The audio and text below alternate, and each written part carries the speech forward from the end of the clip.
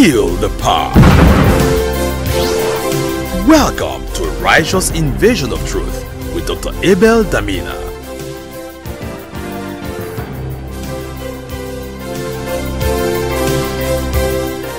Hello Facebook family and friends, what a joy to be able to welcome you today to this wonderful broadcast. You know, it's always a joy to serve you the grace of God, to teach you the word of God.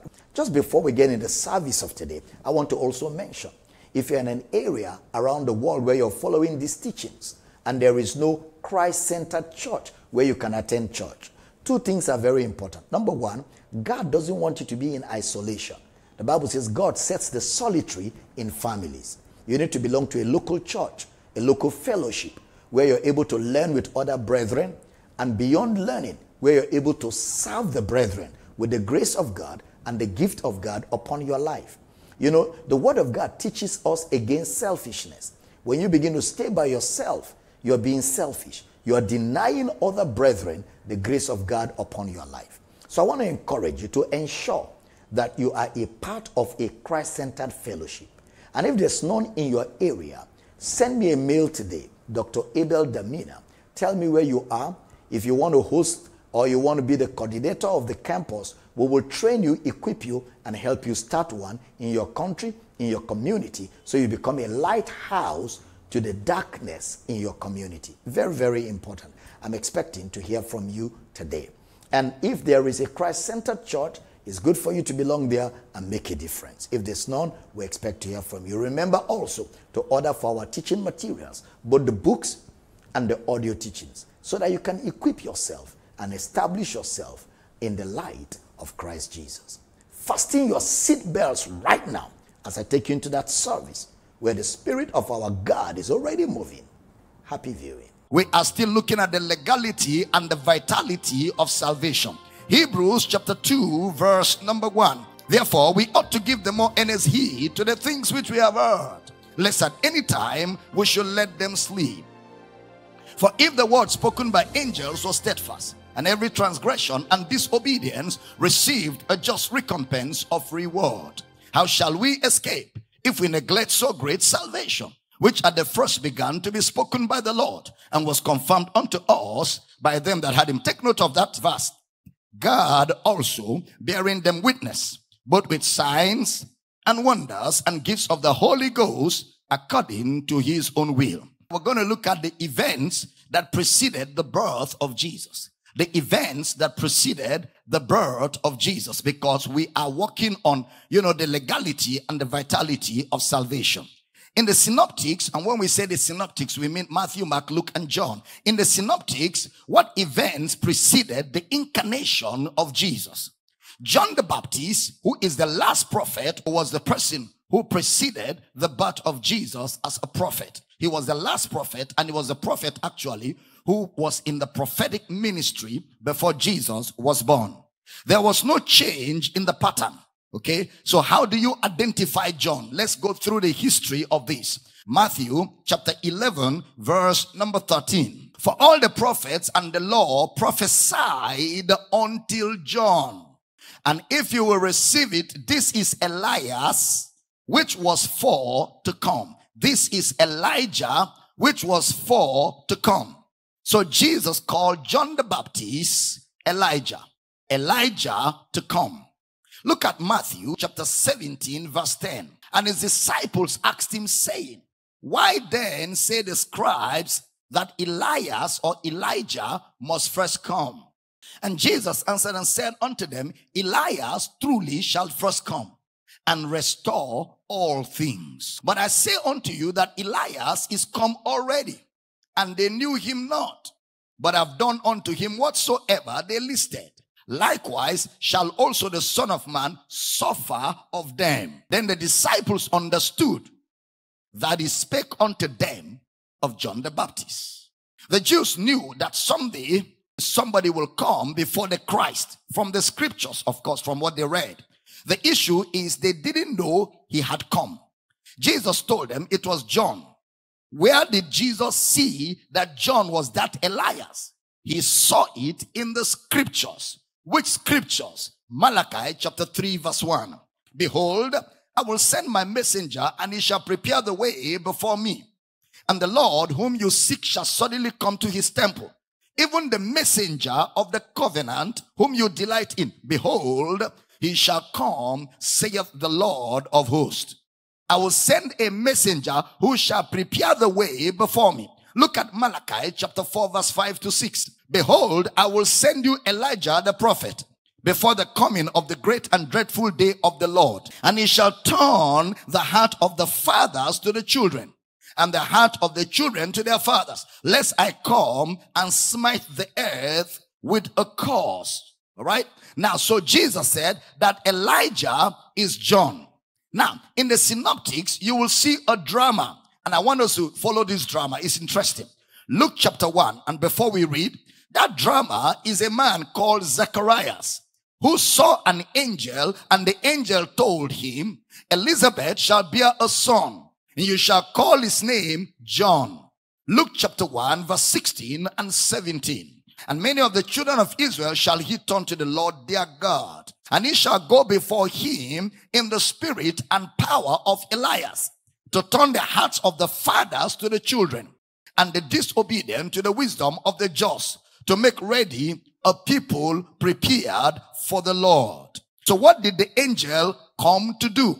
What did the angel come to do? I'd like you to think about that. Then secondly, who said Elijah will come? Malachi. Malachi was a prophet who prophesied the coming of Elijah. And now by explanation, that Elijah was John the Baptist. How did Malachi speak? Malachi spoke as a prophet. He spoke as a prophet. All right. No prophecy, remember, of the scripture is of any private interpretation. Holy men of God spake as they were moved by the Holy Ghost. That's what Brother Peter said. Holy men of God spake as they were moved by the Holy Ghost. So that statement came by the power of God through Malachi. That statement came by the power of God through Malachi. What the angel did was to hearken to the voice of God's word. When the fullness of time came, that angel just came to voice it out. That's all the angel did. The angel just came to voice out what was in the scripture. Because the angel didn't have the power to do what the word said. Because this is Malachi. When Malachi spoke the word, Malachi was not the one. Those words were words spoken of God. So those words did not lack power. Remember Zechariah and Elizabeth. They cooperated with God's power and they received. They cooperated with God's power, which is in God's word, which is contained in the scriptures of the prophets. You didn't hear that. Elizabeth and Zechariah cooperated with God's word and God's power, and God's power is in the scriptures of the prophets. All Zechariah and Elizabeth did was to cooperate and receive. Question: where was that power of God? The power of God is in what the prophets had said. Now, did he require ability to perform it? I mean the angel. No. The angel did not require ability to perform the words. What did it require? The words. It required only human cooperation and human's reception. Have you seen that when it came to John, it was also according to the scriptures? According to the scriptures. Which scriptures? Malachi. Malachi prophesied concerning John. So the reason John was born that way was not because of John. He was born in the prophetic way in which he was born because of Christ. The reason for the messenger was to herald the coming of Christ. How? According to the scriptures. All right. So he was heralding the coming of Christ. I'm talking about John the Baptist now, according to the scripture. Now look at what John said of himself. John chapter 1 verse 6. There was a man sent from God whose name was John. A man sent from God. By the mouth of who was this man sent? By the mouth of Malachi, the prophet, as contained in the scriptures. So even when John was saying there was a man sent from God whose name was John, it's not as if he had a prophecy from somewhere.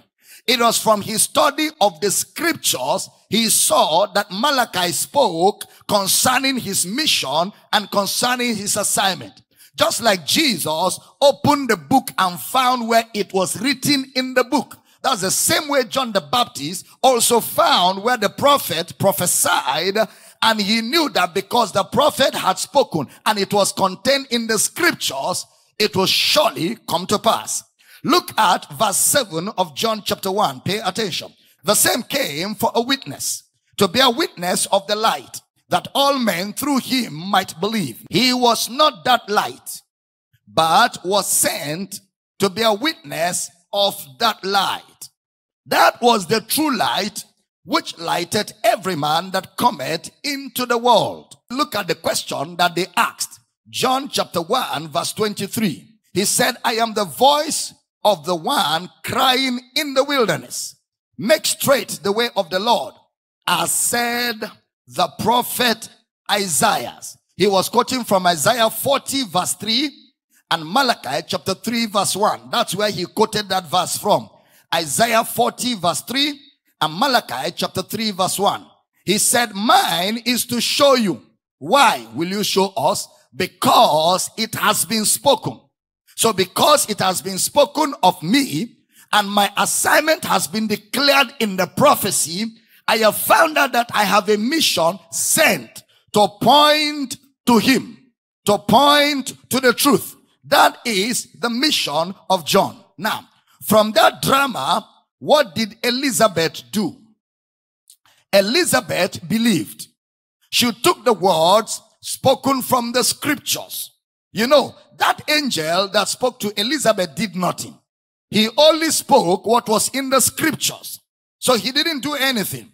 Angels have no power of their own. Angels are messengers of the power of God. Angels have no power of their own. Angels are messengers of the power of God. So therefore, they have no power to take, decisions on anything. And the power is in what God said. The power is in what God said. All right. So all angels do is to hear what God said as written in the scriptures and excel in strength, proclaiming it. The strength they excel in is in the strength of the word of God.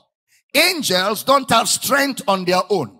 That is why when believers are filled with God's word and they begin to speak the word of God, they generate an activity of angels. Because angels excel when the word of God is spoken. The moment Satan fell, he lost his power as an angel. Angels only function according to the word of God.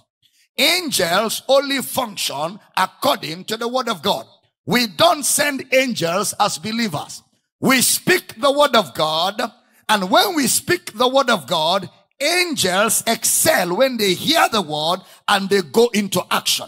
Psalm 103 verse 20. Bless the Lord, ye his angels, that excel in strength. How? That do his commandments. They do his commandments. They don't do your instructions. They do his commandments. How? By hearkening unto the voice of his word. They hearken unto the voice of his word. So I take the word of God from the scriptures, I put it in my mouth, and I give voice to the word. When I give voice to the word, angels will hear the word from my mouth that is written and excel, because in hearing the word, the power of God contained in those words energizes the angels for action. They excel in strength, hearkening to the voice. Now, the word of God is given voice to by the believer. And when angels hear the scriptures have potency and ability in themselves to cause the angels to excel. That is, their muscles go into activity and they're empowered and energized to carry out the will of God as contained within the confines of the scriptures. So in this instance, the angel just rehearsed and said the scriptures. The things we read there are not mere words. They are words that carry power. The things we read in the scriptures are not mere words. They are words that carry power. So as that angel reminded Zechariah, who should know, Zechariah should have said, "Oh God, that is it." But let's look at Mary. People believe that Mary said, "I missed my period." And the angel said, "Don't worry." No, that's not what happened. Who did the angel come to? He came to a virgin exposed to a man. Thou shalt conceive. It's not automatic. Thou shalt conceive in thy womb and shall call his name Jesus.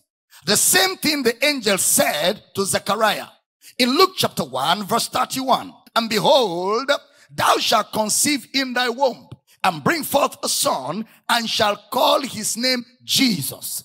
So the angel now is quoting the scriptures. Look at verse 32 of Luke chapter 1. He shall be great and shall be called the Son of the Highest. And the Lord God shall give unto him the throne of his father David. 33. And he shall reign over the house of Jacob forever. And of his kingdom there shall be no end. Look at verse 34 of the same chapter.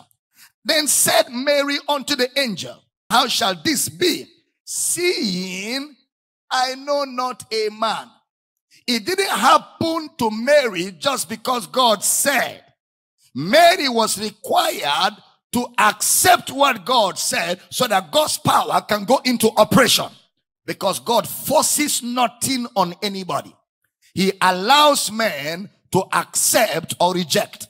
He does not manipulate. He does not intimidate. He allows men to be willing. Now look at verse 35. And the angel answered and said unto her, The Holy Ghost shall come upon thee, and the power of the highest shall overshadow thee. Therefore also, that holy thing which shall be born of thee shall be called the Son of God. And the angel answered and said, And behold, thy cousin Elizabeth, she hath also conceived a son in her old age.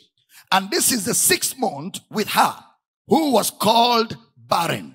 For with God, nothing shall be impossible. It's funny how the King James, robs us of certain things because of limitation in language.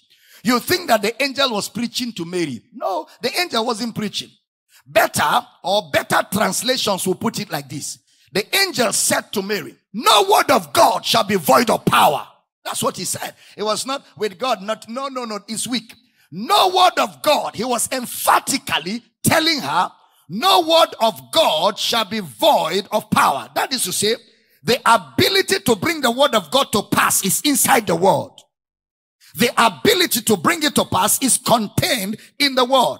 That angels were referring to what the scriptures have said. So question, what did the scriptures say that gave the angels the audacity to tell Mary, no word of God shall be void of power? Look at what the angel said. They quoted from Isaiah 7 verse 14. Therefore, the Lord himself shall give you a sign.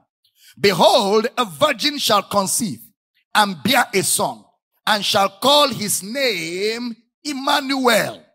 So already, whether Mary being pregnant was already written. The power to get her pregnant was already in the scriptures. So all the angels were to do was to announce. And once Mary accepts, those scriptures goes into operation. The moment she accepts. Look at another prophecy.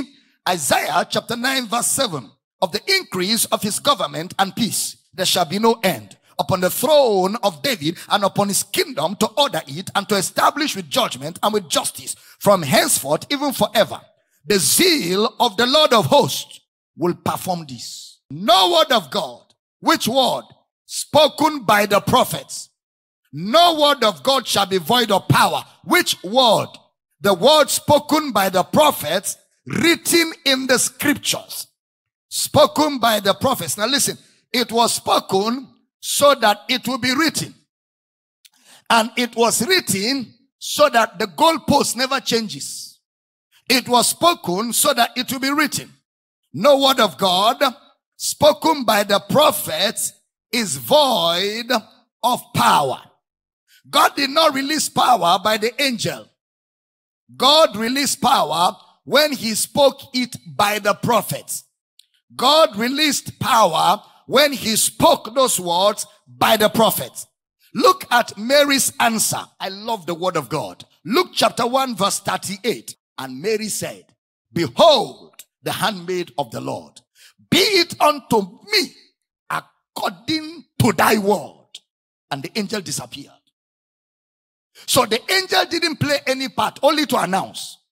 And once she received it, Kabayana, the angel left her with the word to go. The word knows what to do. The word knows what to do. And we, of course, we know that the word became flesh. Now, so please pay attention. According to God's word, written in the scriptures, at that point she said, be it unto me according to thy word. She conceived. Instanta. That's why it's called incarnation. The miracle happened. Every time a man receives the scriptures by faith, the power of the scriptures are received. God's word carries power. The minute he spoke it by the prophets, the power was in the words that God said.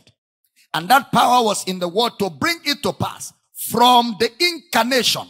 Remember, we saw that the word put Jesus on the cross. We saw that Jesus, by the word, went to the grave. And we saw that Jesus, by the word, rose from the dead. So now, we are seeing that Jesus, by the word, was conceived. Jesus, by the word, was born. So it's not like God was doing new things.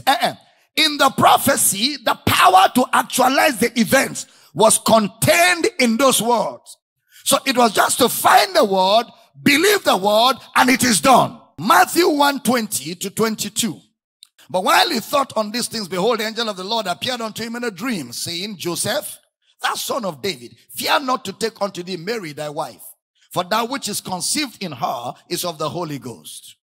And she shall bring forth a son, and thou shalt call his name Jesus, for he shall save his people from their sins. All this was done, that it might be fulfilled, which was spoken of the Lord, not by the angel, by the prophet, which was spoken by the Lord, not by the angel, but by the prophets, by the prophets. So the angel did not originate anything. Neither did the prophet originate anything. So question, where did the power, where did it come from? It came from God. The power came from God. The power of God comes with the word of God. The power of God is in the word of God. The power to do what God says is in the word of God. So, the same thing at the incarnation of Jesus. The power of God overshadowed Mary, the incarnation. He said the power of God will overshadow you. That is why I keep saying Mary actually didn't give birth to Jesus. It was not a birth. Because Mary's blood was not used. Mary's eggs were not used. There was no sperm involved. Mary was a sinner. So her blood didn't touch Jesus. Jesus was sinless. So all Jesus did was to use Mary like a surrogate mother and come out. There was no interference between Mary and Jesus other than he sat inside her like a container. And at the right time, he exited. That's why the Bible says he was born not of flesh nor of blood, but of the will of man. And that is why you don't worship Mary just because she carried Jesus. That's not enough for you to worship her.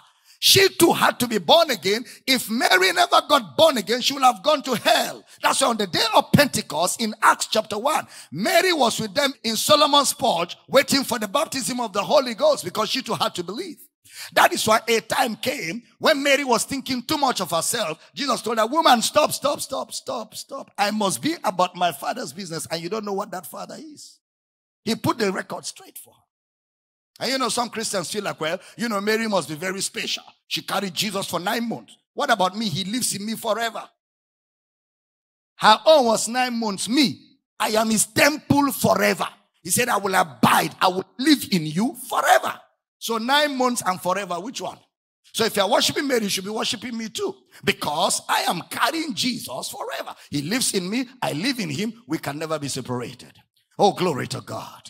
That's why I'm taking time to make you see that what made the issue happen was not because it was Mary or an angel. It was God's power contained in the prophecy of the prophets in the Old Testament. Contained in the prophecy of the prophets in the Old Testament. When it comes to the kingdom of God, Jesus has equalized all of us. No Jew, no Greek. Nobody is superior. Nobody is inferior. We're all one in Christ Jesus. Jesus brings all of us. You know, he equalizes all of us. In Christ, all of us are one and all of us are the same. Now, let me proceed in what I'm dealing with here now. It was spoken by the mouth of the prophets. God had said, when this woman hears the scripture and receives it, the power of God will come upon her. And the angel told her that's what was going to happen. What the prophet spoke was the word of God, which did not lack power. Remember, things happen according to the protocol of scriptures. Things happen according to the protocol of scriptures. There had to be the voice of one to cry in the wilderness. John had to come first because things happened in sequence. John was the last of the prophets, and Jesus was not to be revealed until John comes out and prophesies. So all the prophets prophesied until John. So things happened in accordance with the scriptures. The angel did not put Jesus into Mary. I repeat, the angel did not put Jesus into Mary. It was the word that God spoke. The word that God spoke in the scriptures that had the ability.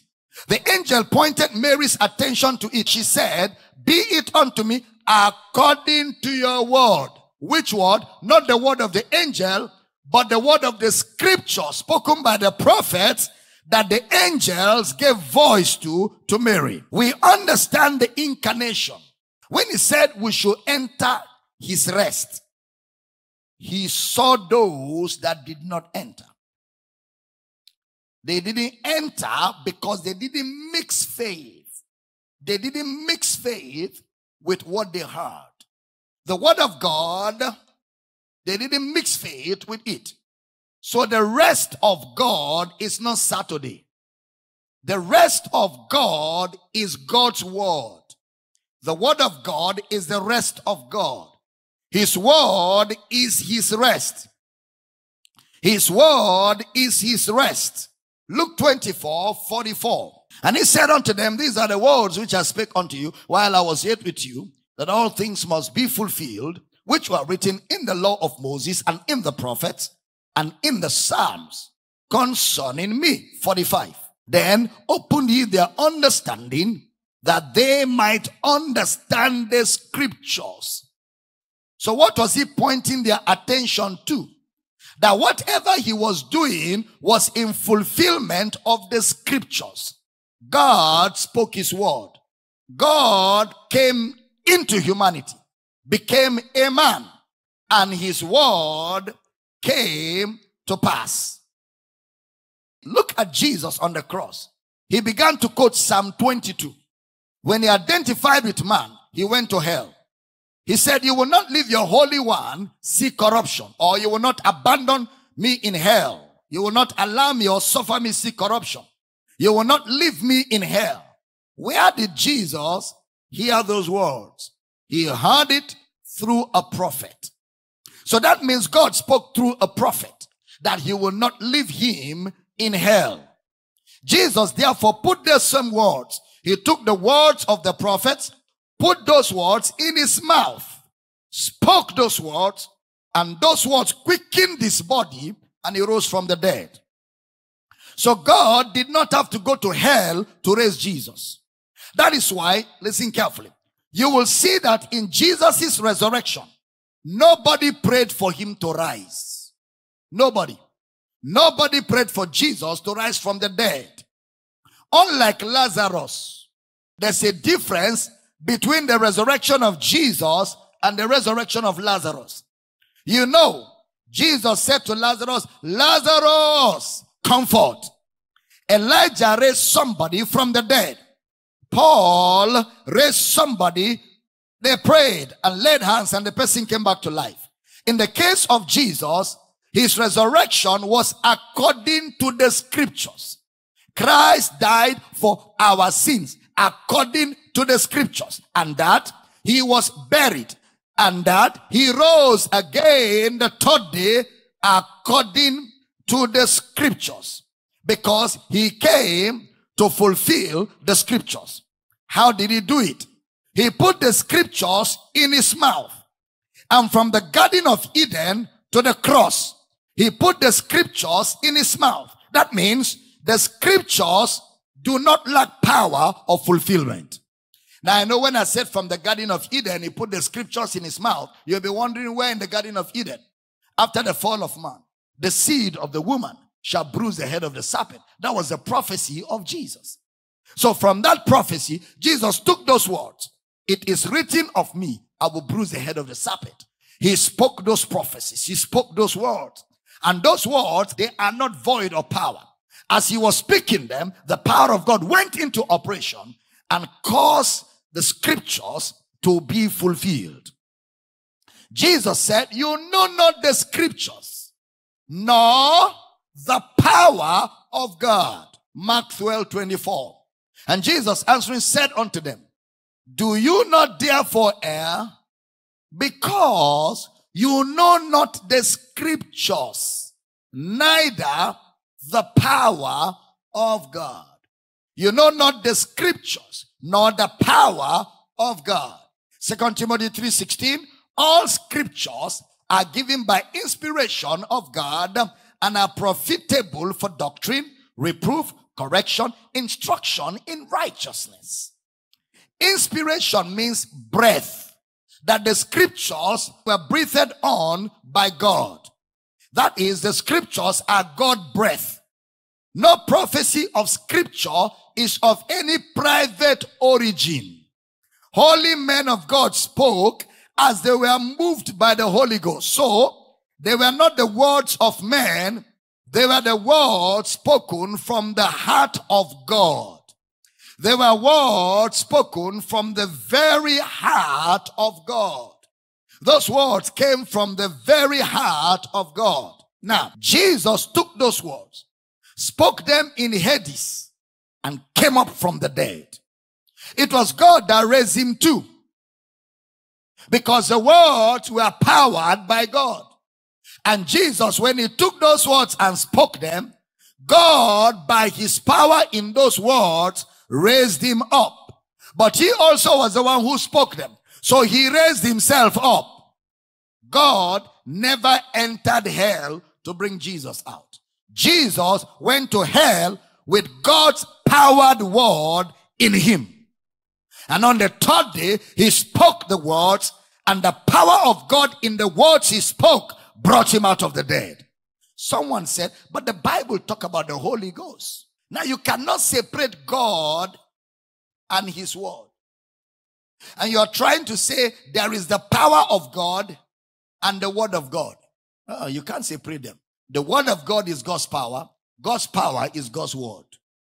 Is it clear? The word of God is God's power. God's power is God's word. You can't separate them. Meaning, God can say something and be saying what's going to happen. Now, God's word has the inherent ability to bring to pass what God says.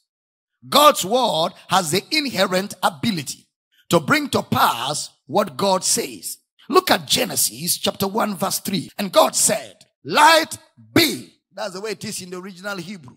Light be, light was. That's the way he did it. King James says, let there be light, as if God was taking permission from somebody. No, the original says, and God said, light be, light was. He just called it light, and light responded. Okay, that's the way it is in the original. Now, we have seen that that statement was speaking symbolically to Moses about salvation. 2 Corinthians chapter 4 verse 4 to 6. In whom the God of this world had blinded the minds of them which believe not, lest the light of the glorious gospel of Christ, who is the image of God, should shine unto them. For we preach not ourselves, but Christ Jesus the Lord, and ourselves your servants for Jesus' sake. For God, who commanded the light to shine out of darkness, has shone in our hearts to give the light of the knowledge of the glory of God in the face of Jesus. Now, let's see this. So when Jesus entered into hell, he was there, spiritually dead. Why? Did he commit sin? No. So why? Because he was made sin. And because he was made sin on our behalf, God placed the judgment of humanity on him. Could he speak the scriptures? Yes. Did he know the scriptures? Yes. Did he forget the scriptures? No. He said, into your hands I commit my spirit. He wasn't saying, you have my spirit in your hands. That's not what he was saying. What he was saying is, I commit my spirit into the scriptures. I commit my spirit into the scriptures. Why? He died according to the scriptures. He was buried according to the scriptures. He rose according to the scriptures. So when he says, into your hands I commit my spirit, what he was saying is, into the hands of the scriptures I commit my spirit. So the scriptures must be fulfilled. And Jesus said it cannot be broken. Scriptures cannot be broken. Now, if anybody in hell that day had spoken of the scriptures, he will have come out. Boom. He will have come out. Anyone. Because the authority of Satan had been broken the minute Jesus hung on the cross. Satan was no more in charge. For example, if you look at the rich man, you know the story of the rich man. What we have seen from the story of the rich man is a disobedient spirit will never change. A disobedient spirit will never change, not even in hell. Not even in hell. Suffering cannot make a disobedient spirit change. Do you know that when the Bible says that people in hell are gnashing their teeth, they are not gnashing their teeth because the fire is hot or because they are suffering. They are still gnashing their teeth in anger. They are still rebelling against God. They have no regrets. Because a man goes to hell deliberately. He sees the gospel, he rejects the gospel, and he goes into hell. That rebellion and that anger against the gospel is what he keeps expressing. That he is suffering in hell doesn't change his resolve. So the anger, look at the rich man.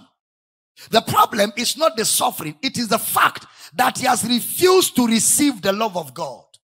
A man in hell has refused to receive the love of God. Just like the rich man. Look at what the rich man was saying. Send somebody to go and tell them about this place. He didn't say send somebody to go and tell them about the love of God.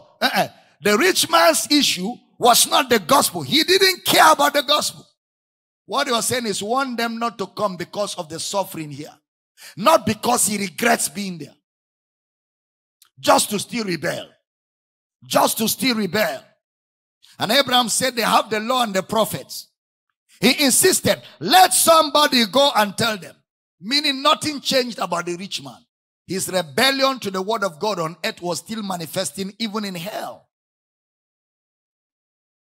But do you know, those who were saved came out to Jesus. You know why? Through faith. Through faith. They believed. They obtained a good report in Hebrews 11:1-3. seeing the things from afar off. They had believed it. And Jesus came in to fulfill what they had believed. So they just cashed in. Nothing changed. What they believed from Abel to the last person in Hebrews 11 was the word that God said. What got Jesus out of the grave was that same word that God said. So from Moses to Joseph to Abraham was what God said. So don't look at the Bible as a mere book. The things said here were inspired of God according to God's redemptive plan. Inspired of God according to God's redemptive plan. How Christ will suffer for our sins. According to the scriptures. How he will be buried according to the scriptures. How he rose the third day according to the scriptures. See, they carry the very power of God. If any man will receive those words, he will be saved. So the power of God is in the scriptures. You didn't hear that. The power of God is in the scriptures. Look at Hebrews chapter 1 verse 1. God, who at sundry times and in diverse manners spake in time past unto the fathers by the prophets, hath in these last days spoken unto us by his Son, whom he had appointed heir of all things, by whom also he made the worlds, who being the brightness of his glory and the express image of his person, and upholding all things by the word of his power, when he had by himself purged our sins, sat down. He purged our sins. He sat down. Did you observe? When he had by himself. When he had by himself purged. He himself sat down on the right hand of majesty. Do you know that Jesus did it himself? And it was in fulfillment of what God has said. Now, let's look at the ministry of the Holy Ghost for a bit. John 16 verse 7. Nevertheless, I tell you the truth. It is expedient for you that I go away. For if I go not away, the Comforter will not come unto you. But if I depart, I will send him unto you. And when he is come, he will reprove the world of sin, and of righteousness, and of judgment. Of sin, because they believe not on me. Of righteousness, because I go to my Father, and you see me no more. Of judgment, because the prince of this world is judged. Now look at me, everybody. He says, because I go away. The going away was death, burial, and resurrection. Then he now says, when he, the Spirit of truth, is come, he will reprove. The word reprove means he will convince. Three things. Sin, because the world believe not on me. Righteousness, I go, you see me no more. Judgment, because the prince of this world is judged. Now look at verse 12. I have yet many things to say unto you, but you cannot bear them now. You cannot bear them now. Three things we read there are concerning Jesus. Sin, righteousness, judgment. The three of them are concerning Jesus. Howbeit, when he, the Spirit of truth, is come, he will guide you into all the truth. That's the way it is in the original. For he shall not speak of himself, but whatsoever he shall hear, that shall he speak. And he will show you things to come. He shall glorify me, for he shall receive of mine and shall show it to you. That's the ministry of the Holy Spirit. Behold the Lamb of God that takes away the sins of the world. So the word sin, John used there, is a word in the Greek that implies something that is corporate or something that is common to all of us. Like a generational thing. Apparently, John's reference was the nature of sin. When Jesus said he will reprove the world of sin. Why? Because they believe not on me. Believe not on me as what? Believe not on me as the one who takes away the sin of the world. So the Holy Ghost will point us to the fact that Jesus has taken away the sin of the world. He will also point us to the fact that Jesus is our right standing with God. He will also point us to the fact that Satan is judged. That is the Holy Ghost message. Jesus. The message of the Holy Ghost and the focus of the Holy Ghost is Jesus. Jesus. So when Jesus was raised from the dead by the glory of the Father, the Holy Ghost will point you to Jesus. He will point you to the person of Jesus. He will point you to the gospel. How that Jesus died, how that Jesus was buried, and how that Jesus was raised from the dead the third day. So it's in those three events that we see Jesus as our sin, as our righteousness, as the judgment of the prince of this world. Because that punishment was death. So why did Jesus go to hell? He went to hell to pay the price of man's sin, which was spiritual death. Remember, the wages of sin is death. So those two things. Number one, spiritual death. Number two, those who were spiritually dead went to hell. So Jesus went to hell. 3 days. 3 days in hell, Jesus brought the whole of eternity. Eternity past, eternity future, and compressed it in 3 days. That is why out of 3 days, he gave us eternal life. Out of 3 days, he gave us eternal redemption. Out of 3 days, he gave us eternal inheritance. So the 3 days was all of eternity compressed in 3 days. All of eternity compressed in 3 days. So when Jesus rose from the dead, he had paid the price for man's eternal sins once. He paid that price once and for all. And today, 1 John chapter 5 verse 1. Whosoever believeth that Jesus is the Christ is born of God. And everyone that loveth him that begat, loveth him also that is begotten of God. Jesus is the Christ is different from Jesus Christ. They are not the same. Whosoever believeth that Jesus is the man. Yes, that Jesus is the man. That man is the savior of man. Is born of God. Whosoever believeth, not Jesus Christ, that Jesus is the Christ.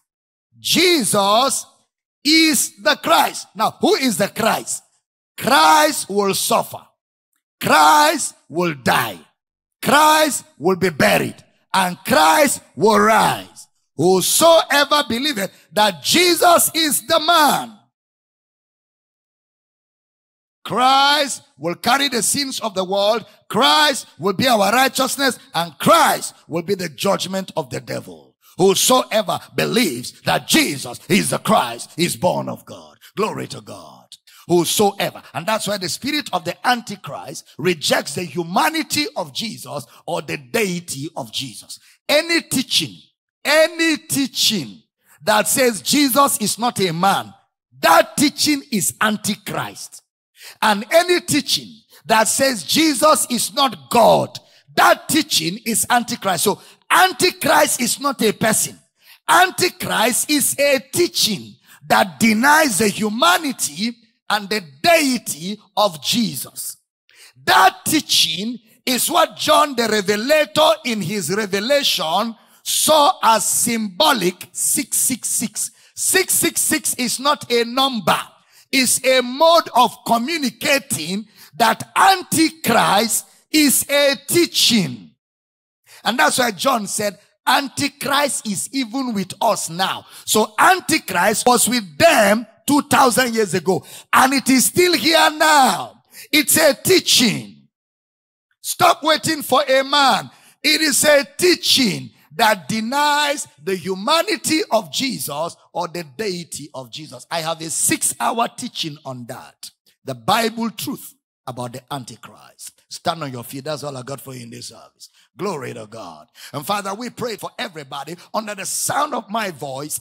Revelation knowledge is granted your people today. Veils fall off, clarity comes. Holy Ghost, I ask that the revelation of Jesus is stirred up in the hearts of men. It grows big on your inside until nothing else matters. Barriers broken. Revelation like never before. Receive in the name of Jesus. Father, we give you praise for great grace that is upon this house and upon your people today. In Jesus' precious name. And every believer says that amen on a note of finality. Welcome back, ladies and gentlemen. Welcome back. Oh my goodness, what a service, what a word. I believe you've been impacted, affected with the word of his grace. Listen very carefully. It is God's intent for you to continue walking in this light. So I'm going to encourage you to keep following. Remember, every day we're live right here on Facebook and YouTube every day. 12 noon GMT +1. 10 p.m. GMT +1. If you're in an area around the world where you're following these teachings and there is no Christ-centered church where you can attend church, two things are very important. Number one, God doesn't want you to be in isolation. The Bible says God sets the solitary in families. You need to belong to a local church, a local fellowship where you're able to learn with other brethren, and beyond learning, where you're able to serve the brethren with the grace of God and the gift of God upon your life. You know, the word of God teaches us against selfishness. When you begin to stay by yourself, you're being selfish. You are denying other brethren the grace of God upon your life. So I want to encourage you to ensure that you are a part of a Christ-centered fellowship. And if there's none in your area, send me a mail today, Dr. Abel Damina. Tell me where you are. If you want to host or you want to be the coordinator of the campus, we will train you, equip you, and help you start one in your country, in your community, so you become a lighthouse to the darkness in your community. Very, very important. I'm expecting to hear from you today. And if there is a Christ-centered church, it's good for you to belong there and make a difference. If there's none, we expect to hear from you. Remember also to order for our teaching materials, both the books and the audio teachings, so that you can equip yourself and establish yourself in the light of Christ Jesus. It's such a joy to be able to serve you the grace of God. My prayer for you is that the eyes of your understanding be flooded with light, that the reality of Christ will resonate in your mind. We rebuke sickness, disease, oppression. We come against whatever is not planted by God in your heart today. We command it rooted out. And Father, we thank you for miracles, healings, and testimonies. In Jesus' name, amen.